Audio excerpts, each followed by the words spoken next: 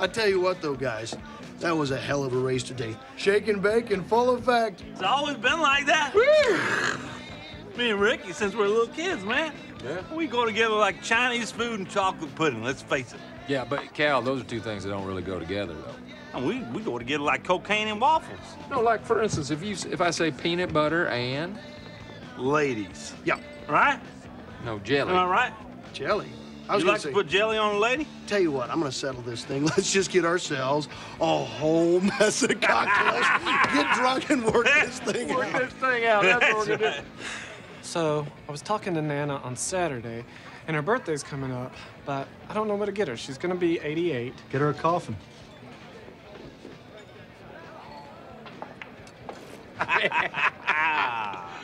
Hey, Cal. I'm sorry about wrecking you today.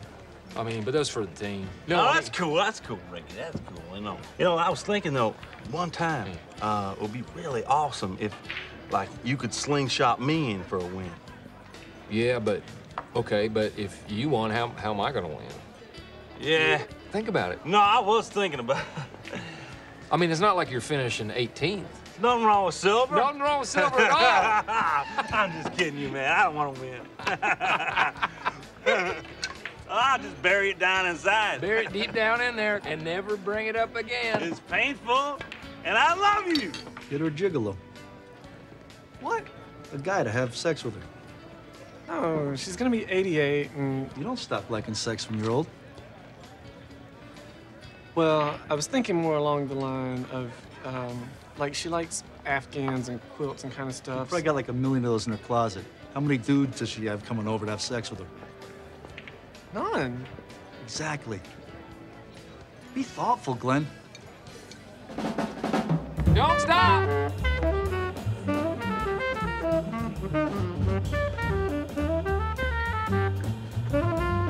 What is that?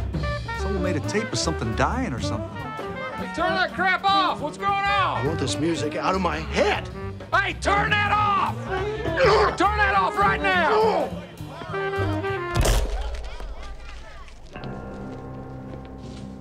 Why did you stop the jazz music? Was it not pleasant for you? No one plays jazz here at the pit stop, okay? So why is the song on the jukebox? We keep it on there for profiling purposes. We also got the Pet Shop Boys and Seal. My name is Jean Girard, and I am a racing car driver just like you, except I am from Formula 1. I am the greatest one in the whole world.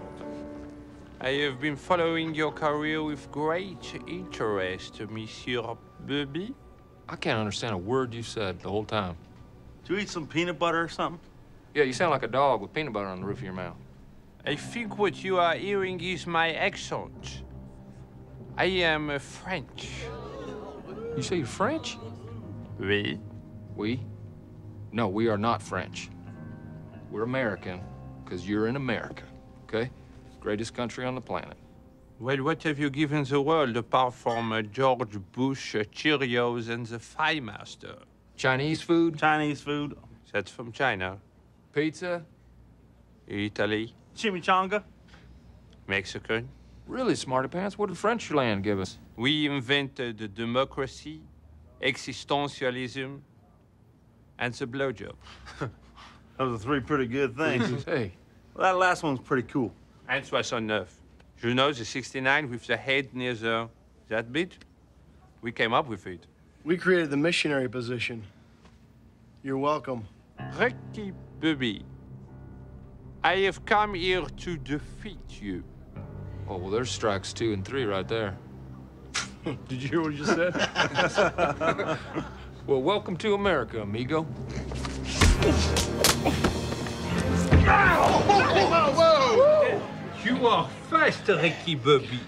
But I am faster.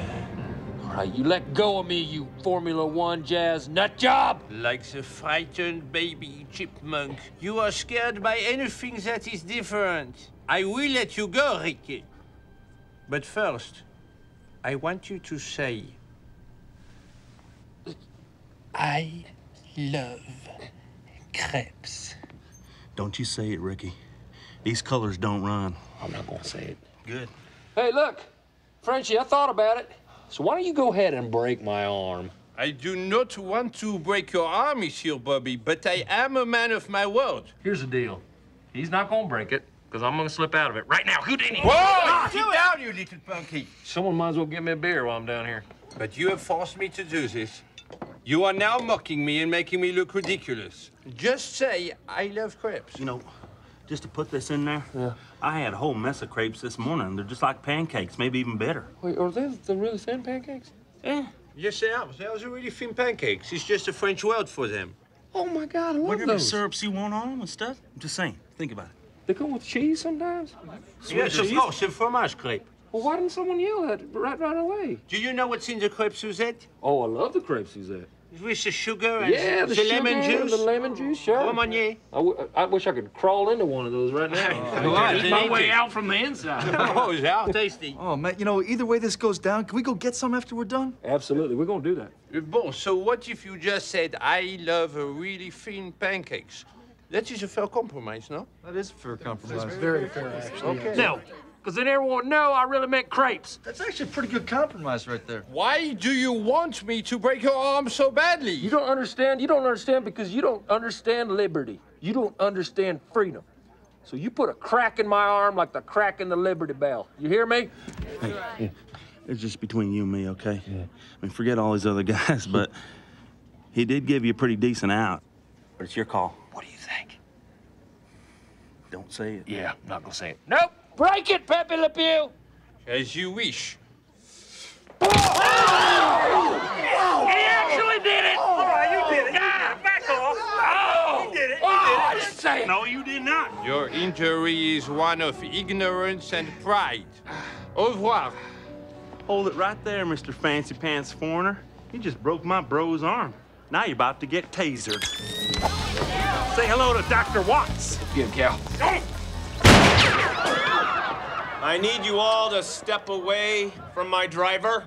The hell are you talking about, my driver? What are you doing with a gun in here anyway? Don't you worry about my gun, Ricky. Jean Girard is my new boy at Dennett Racing. He's here to win us an overall points championship, something you apparently have no interest in doing. He's gonna usher in a new era for us. Mr. Dennett, with all due respect, and remember, I'm saying with all due respect, that idea ain't worth a velvet painting of a whale and a dolphin getting it on. Oh, that's good. That's good fun. That's good fun, Ricky, but it doesn't bother me anymore because Jean is the future, Ricky the past. So Jean introduced me to your new teammates. Everybody, this is my husband, Gregory. See what's a track. Did he just say husband? Sweet Lord. Dennett hired a gay Frenchman as your teammate. Room's starting to spin real fast. Because of gayness. Cal, I love you. Ricky! Ricky! Oh, God!